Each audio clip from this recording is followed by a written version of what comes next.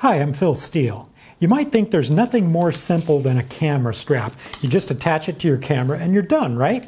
Well, not exactly. There's actually a lot to know about even your most basic camera strap.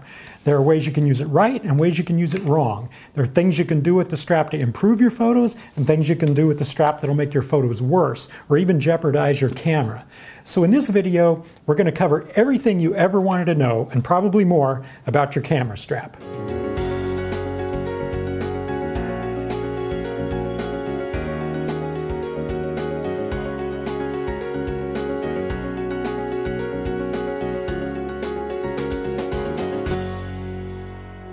All right, let's talk about your camera strap. Now, first of all, there are all kinds of specialized straps for special purposes. There are straps for people who need to carry two cameras.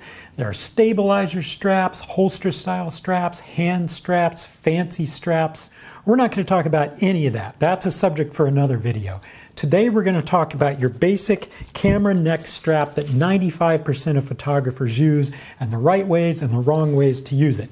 But I will give you a tip later on in the video for one alternative style of strap that I like to use in certain shooting situations.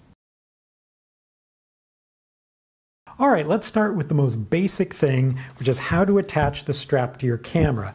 And believe it or not, there are better and worse ways to do it. And first of all, if your strap is already attached to your camera and you're going to take it off for any reason, before you take it off, I encourage you to take your cell phone and take a picture of the little connector part here so that once you get it all disassembled and you're trying to put it back together, you have that picture to refer to see how it fits back together again. Oh, and by the way, if you have one of these rubber things on the strap of your camera, that is an eyepiece cover to put over the eyepiece on your camera while you're taking long exposures to prevent light leaks through the eyepiece. You can just ignore that the rest of the time. Now, one thing that annoys me as a photographer is when these floppy end pieces of the camera strap are flapping around there and sometimes even interfering with the camera controls. But there's a better way to attach your strap to the camera that doesn't leave those end pieces flopping around. It looks nice and tidy like this. So let's take a look at how you do that. First, you start out the usual way. If your strap has one of these little slidey plastic collars on it, make sure that's toward the end, below the buckle. And then you start out the way you always do by feeding the strap from the outside in through the attachment point on the camera. And as usual, you push it through. If you have one of these little slidey plastic collars on there, you push it through there. Sometimes it's easier said than done. Pull it through. Now, instead of doing what you would normally do, which is feed the strap through the buckle from the bottom like this, instead what we're going to do, I'm going to make some slack by pushing some of the strap through the buckle. Instead, we're going to come through from the top of the buckle, feed it into the top, pull it through, and then feed it through the bottom.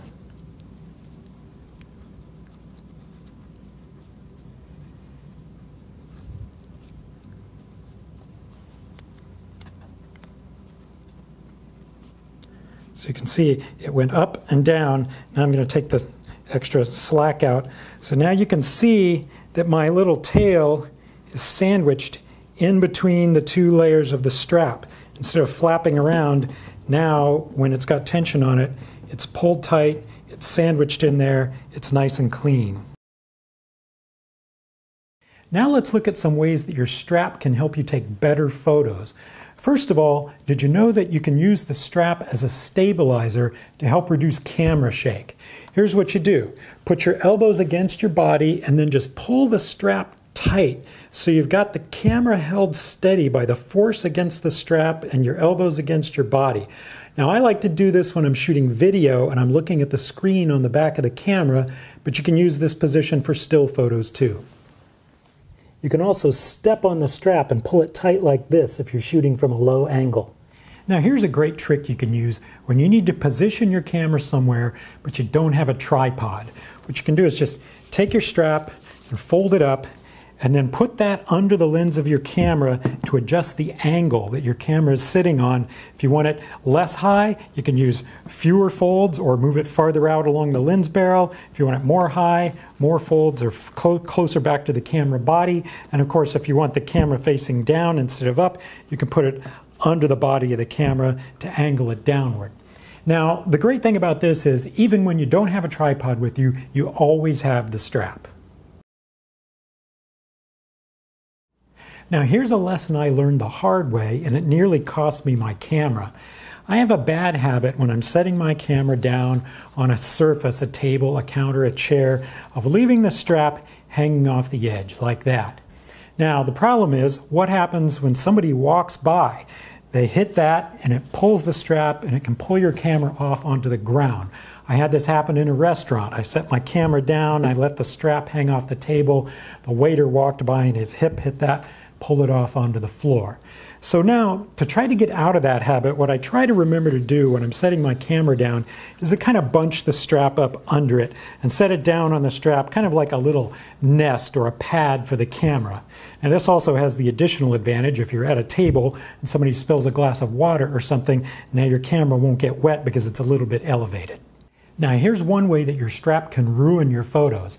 If you're outside with your camera on a tripod, and if there's any wind blowing, and if your strap is blowing in the wind even a little bit, it is shaking your camera and introducing motion blur into your photos. So you should remove the strap when you have the camera on a tripod outside. Now, if you hate fiddling with these little connectors like I do to take the strap off, one thing you can do is just hold the strap still while you're taking the shot. Or you can get a strap like this one, which has these connector clips, and you can just unclip the strap, take it off while you're taking that shot, and then when you're done, come back and clip your strap back on. And speaking of this strap with the clips, you may have noticed this one looks different from the basic strap that comes with your camera. And that's because this part is made of soft, thick, padded, stretchy neoprene. So when you have this thing around your neck or over your shoulder, this part has some give and some stretch to it. This can make a huge difference in your comfort level, especially if you have a heavy camera rig. If I'm doing event photography with the heavy camera, the heavy lens, and the heavy flash, and I'm on my feet for hours at a time, this thing can be a lifesaver in terms of comfort. Since getting this strap, I never use the basic strap that came with my camera anymore. Now finally, I'd like to show you another strap that I also like to use for event photography. This is called a Sling Strap, and the one I'm wearing is made by Black Rapid. Now it goes over one shoulder and it's shaped to be very comfortable. And the great thing about it is it takes the weight off your neck while leaving your hands totally free. And when you're ready to shoot, you just slide the camera up the strap to your eye. Now one fun thing about the Sling Strap is it just looks cooler. You get to walk around feeling like an old Western gunslinger with your camera down by your hip, and you get to practice your fast draw when you go to take your shots. Now one caution about using the Sling Strap is the way it mounts to your camera. You can see it screws into the tripod mount hole on the bottom of your camera, and that is a single point of failure. If that screw comes loose, your camera could end up on the ground. So when I'm using the Sling Strap, there are two things that I do to guard against that. First, when I'm initially attaching it, I wet the little rubber washer that goes between the mounting hardware and the bottom of your camera. And that seems to help it tighten down better and stay secure. And then second, just periodically as I'm working, I'll pick it up and just sort of check the tightness. And even though I know other people who have lost a camera from a Sling Strap, I never have, and I've done hundreds of hours of shooting with it. If you do event photography, you should do yourself a favor and give one of these a try. All right, that's it for camera straps. I hope you found this helpful. I'll put links down below the video to the products we talked about.